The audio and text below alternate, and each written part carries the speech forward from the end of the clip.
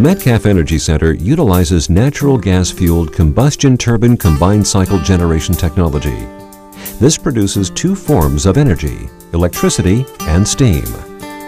The natural gas-fueled combustion turbines are highly evolved engines that use advanced controls for precision fuel burning and high efficiency.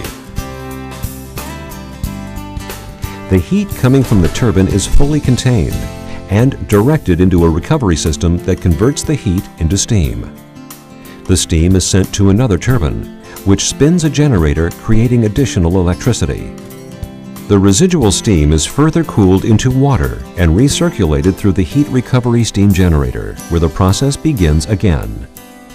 Additional cooling is accomplished with a self-contained water system cycled through the steam condenser.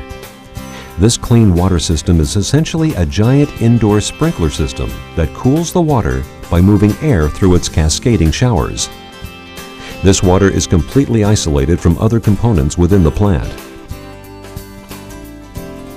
Natural gas-fueled combustion turbine combined cycle generation technology converts up to 60% of its fuel's energy into electricity.